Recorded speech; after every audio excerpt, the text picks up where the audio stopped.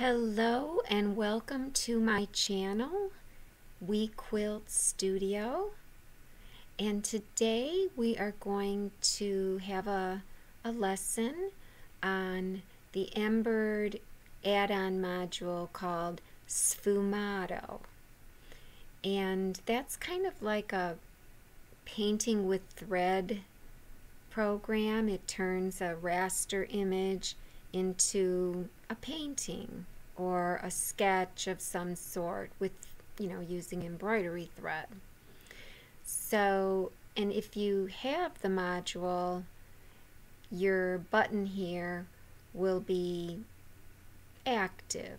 It won't be grayed out, and you can see mine is activated, I should say. So the first thing you want to do before you bring your raster image in is to make sure you have the correct hoop size. And I'm going to be using my largest hoop for my Janome MB4. And if I go to hoop up here, I already have it. It's kind of saved as my default hoop, but if you haven't done that, you would click on hoop, and it has all the brothers, the baby locks, and so on. And my Janome M1 hoop is here. It's actually 9.45 by 7.87 inches. So 9.45 is the width. And of course you can make it vertical if you check this down here. So I'll click the check mark, and if you want Studio to always open to this size hoop, you would click Save as Default. So with your hoop being selected, then you'll bring in your image. And this is a raster image. It's preferably a PNG because they're better quality than, say, a JPEG. And you want it to be a really good quality image. You can tweak it here, and I'll show you in a minute. If it's not that great of quality, you can tweak it here in Studio. You do want it to be at least 5 by 7 inches or more, up to your hoop size, of course. 5 by 7 usually gives you a pretty good rendering, 5 by 7 and above. You don't want to get it too big because then it'll be stitch intensive, unless you don't care that it's stitch intensive. And you just want it to be a really good quality image. You can tweak it in like a graphics program like Photoshop or GIMP, which is free. I have GIMP. I used to have Photoshop, but I don't have the upgrades to it, so I just went with GIMP. But you can also tweak it here. So I'll show you all of that now. So you would click on Image, Import, and I downloaded this image here from Pixabay. They have free unlicensed images that you can get for free, unless you have an image that you know, a photo that you took and you want to use that. But I'll just go with this image, and of course when I downloaded it, then I saved it on my desktop. So I'll just click on it and say open. This always comes up, and it says, do you want to scale image to fit your current hoop?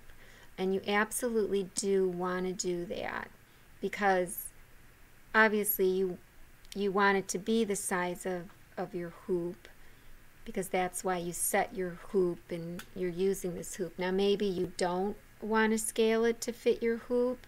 Maybe you want it smaller. Maybe your image is really small and you don't really want to scale it because you know that would distort it, and you're just making a smaller design, in which case you probably would have opened up a smaller hoop. But at any rate, you do want to scale it, so we'll click yes. If you don't, it says if not scaled, 100 image pixels corresponds to 10 millimeters of design size. So that's the way they have their resolution set. And 254 image pixels correspond to 1 inch of a design size. And that should kind of make sense to you, because 2.54 centimeters are in an inch, or 25.4 millimeters are in an inch. So this should all make sense. So we're just going to scale it to fit our current hoop. We'll hit yes. And there's my image. I'll hit my minus button to zoom out. So there it is. And it's covering my entire hoop. So now you may want to go in. You may not want it to cover your entire hoop. So if you want to tweak the image at all, you would go into Image. And I'll go into Edit Image Window first, and then I'll go to the background filters. Edit Image Window.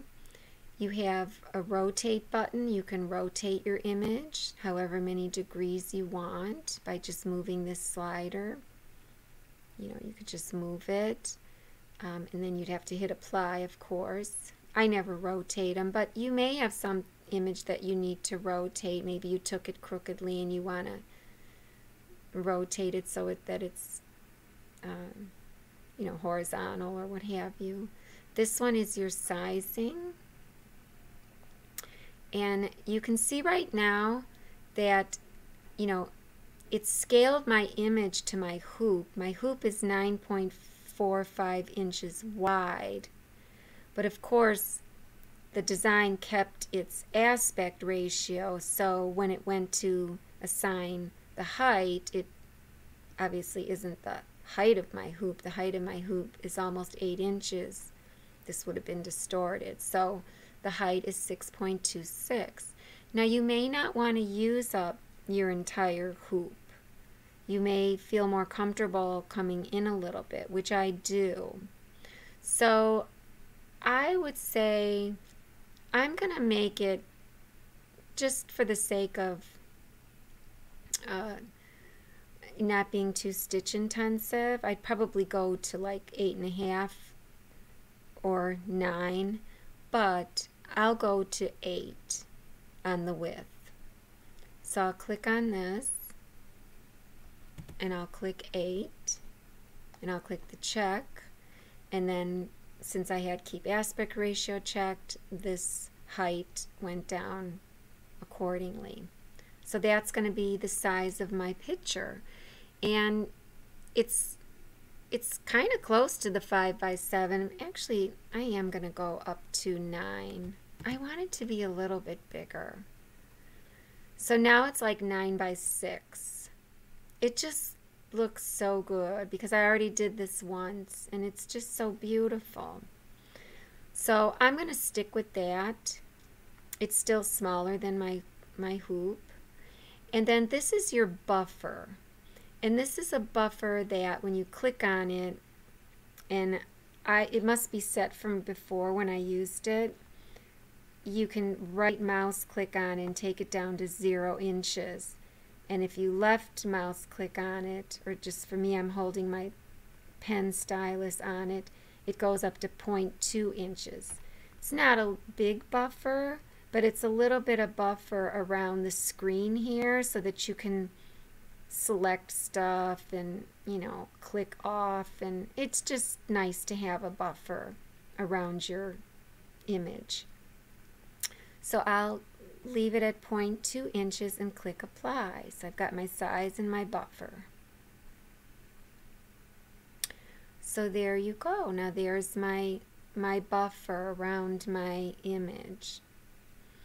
And now that you have the image edit image window done, you can go into the background filters.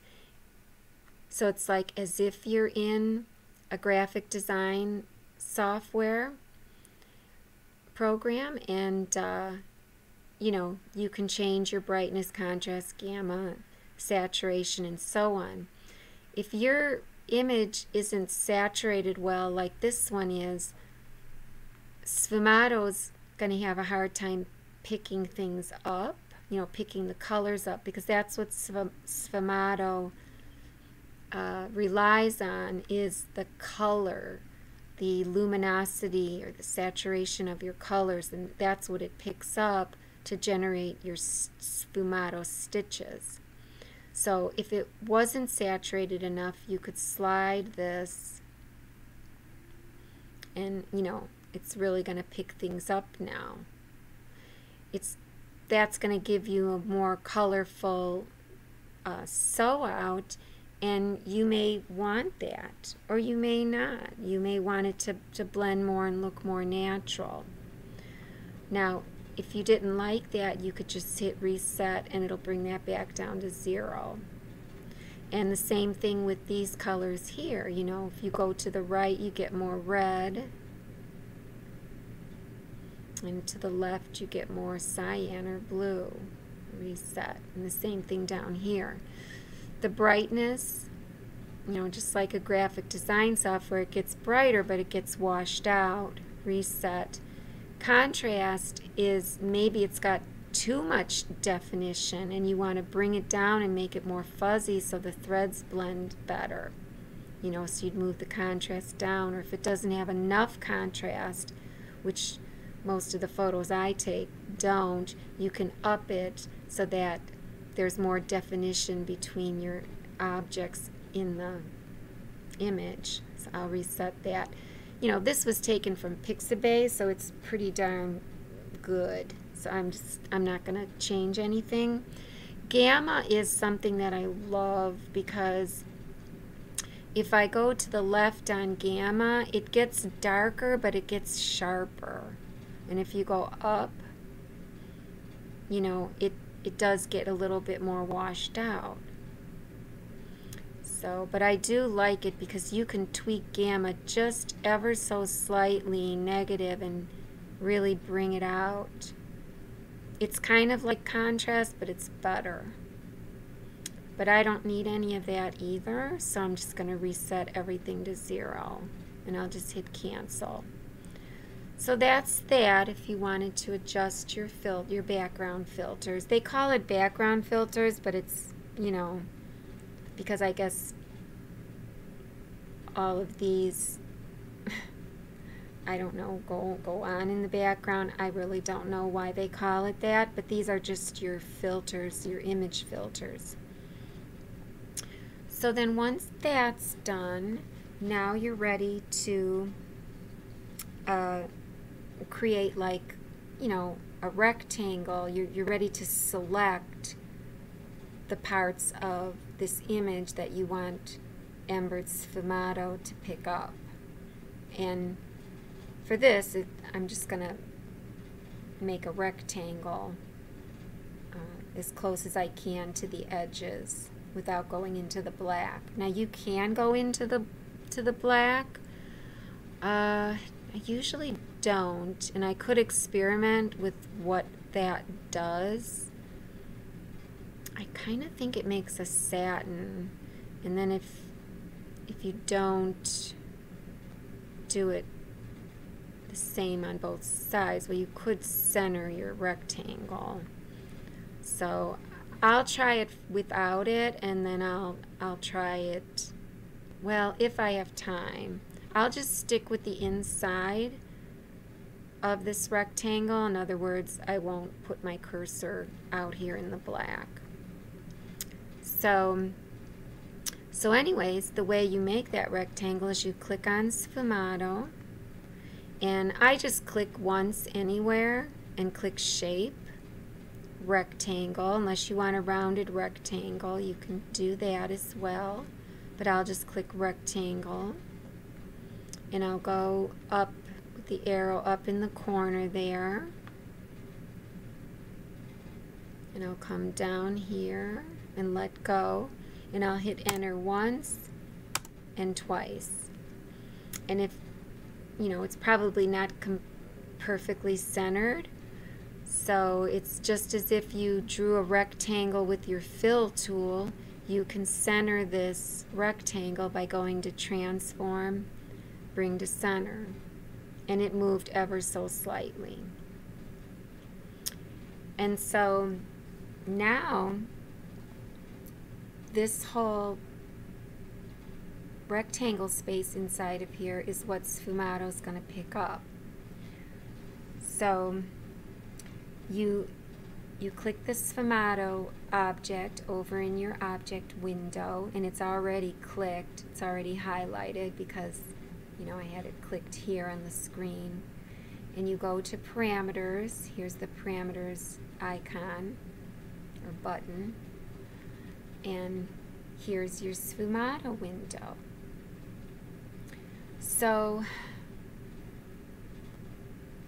kind of before you even click on this window, you want to decide how many color groups you want to have.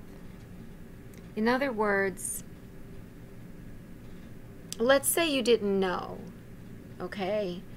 I already know that I want to have like a brownish, a greenish, and a bluish.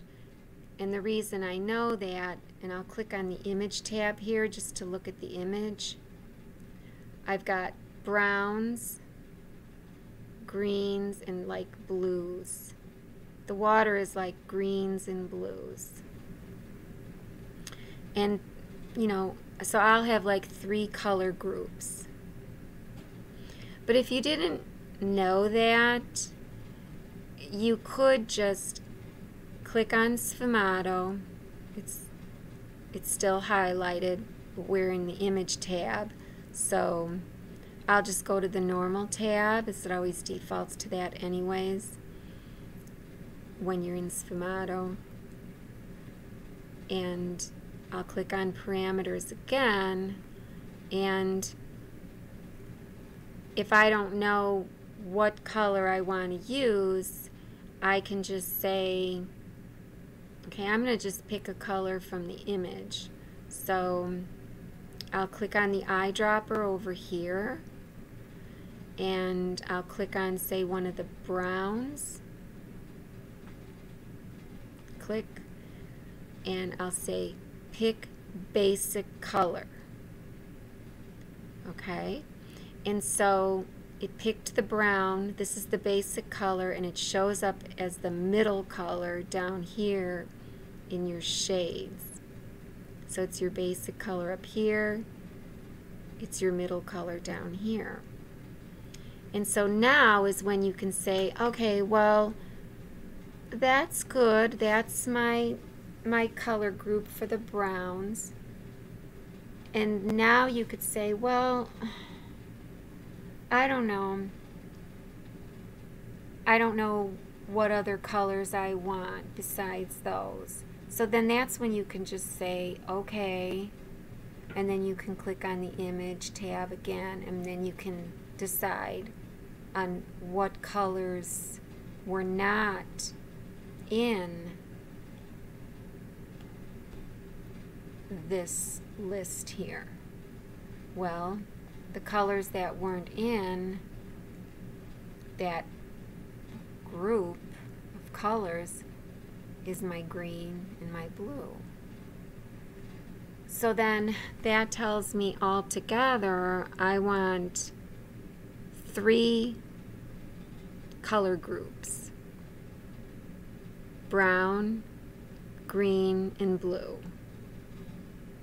But they don't call them color groups, they call them, click on parameters, mask colors.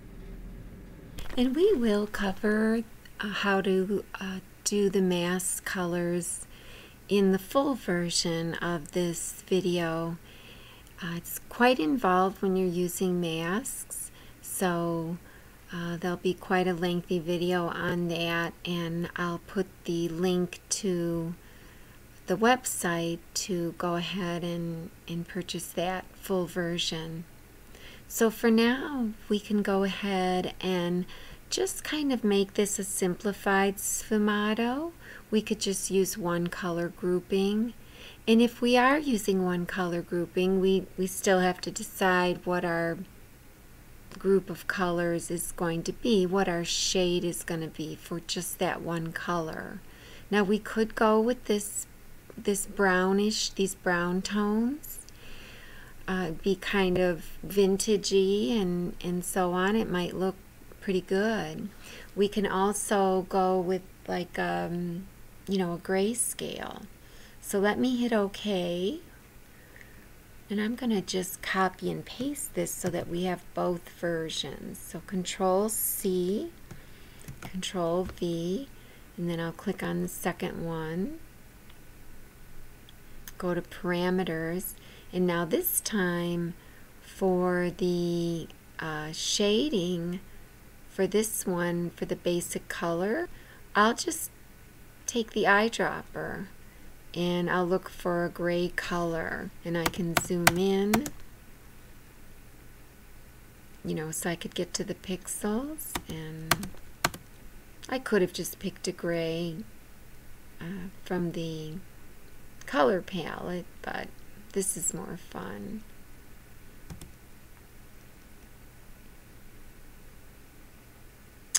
Let's see. This looks kind of gray down here. We'll pick this one. We'll click it, pick basic color. And then we have to decide, do we want our background color to be, you know, the color of our fabric so that the fabric shows through. So let's say our fabric was black and we wanted our color to be that. So we can click on it, choose black, or we could look at this color that was generated down here, right click, and look at the RGB code that it generated. It's kind of bluish, and we could write that down. And then we could go ahead and right click on this and write down those same colors if we wanted. Or we could just use black. So that would be, this would be our grayscale type of sfumato. So we could make it two different ways.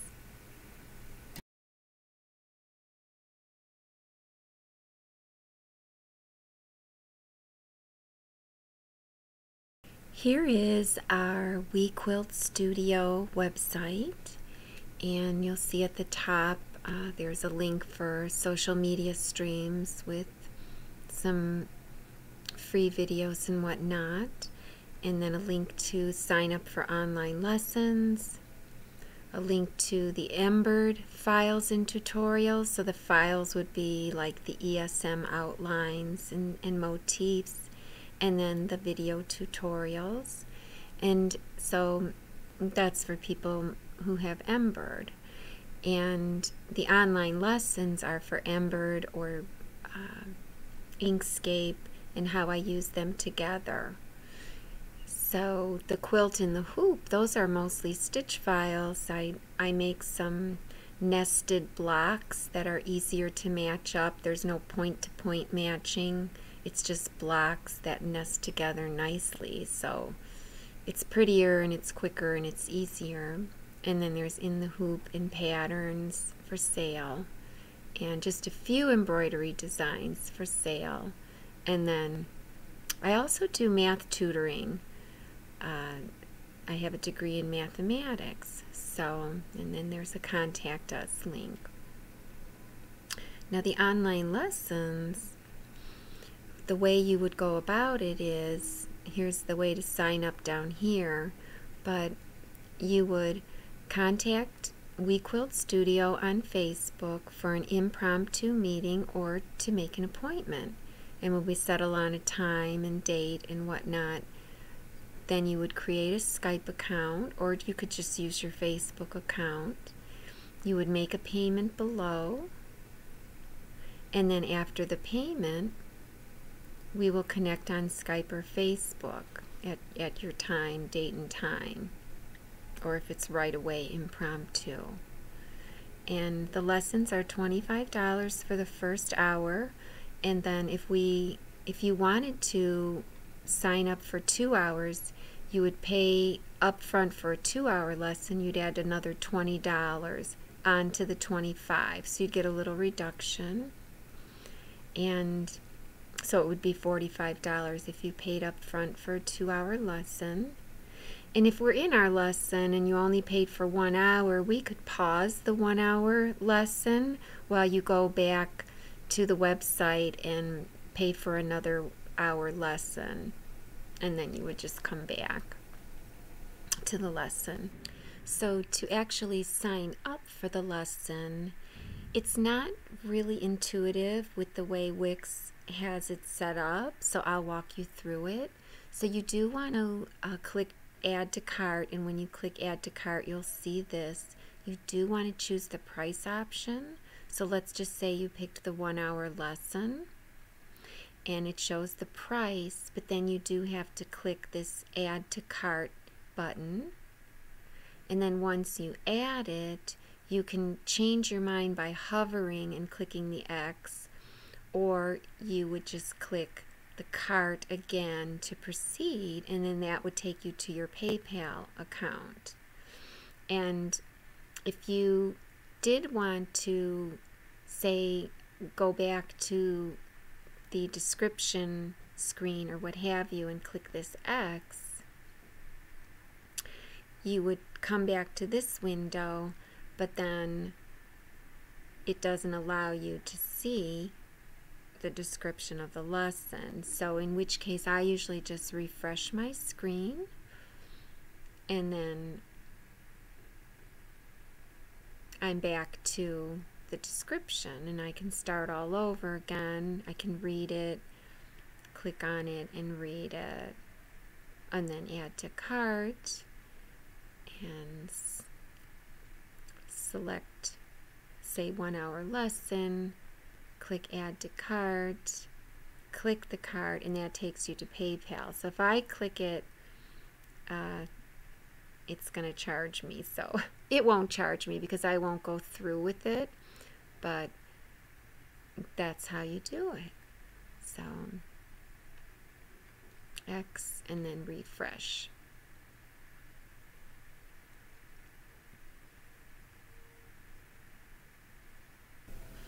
And I would just wait for you. So that's how you sign up for lessons. And then here are the Embird files and tutorials. And you want to just order one thing at a time, because sometimes Wix is a little buggy on their, Wix is my host, my website host.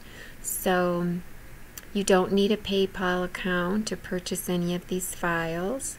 So the first batch are just the ESM, EOFs, and Stitch files. So some of them are Stitch files, some of them include both. So you have to kind of read it. And this explains what each of them mean. And here are some of those files. And some of them are outlines. Some of them, here's a nested block stipple. And this one, the reason I have it on this page instead of the quilt and the hoop page is because I include the EOF with it. So the EOF is the Embird vector format, so you can make it as big as you want without distortion. Here's some more outlines that are all bunched together. There's 34 of them. These are all ESM files. This is a quilt file. And here's some motifs. Here's more quilt files. This is like a curvy, loopy noodle stipple. And then you get to the video tutorials. And this is the one that I'm starting now. This is the one that I've been working on for 2022. And here is the long version of the studio intro that's free on YouTube that some people may have already seen. And there'll be a Sfumato video in here soon. I'm working on the the free Sfumato video right now, and then the full version will be here probably next to this one. And then these are some other tutorials, you know, that you can kind of scroll through and check those out. So that's the website. So I hope you enjoy, and I just want to thank everybody for all your support, and please subscribe to my YouTube channel. That'll really help me out. And if everybody just bought one design from me, it would really help me out, because it would allow me to then create more free videos on YouTube. So anyways, thank you so much again, and have a wonderful day, and enjoy your stitching. Bye.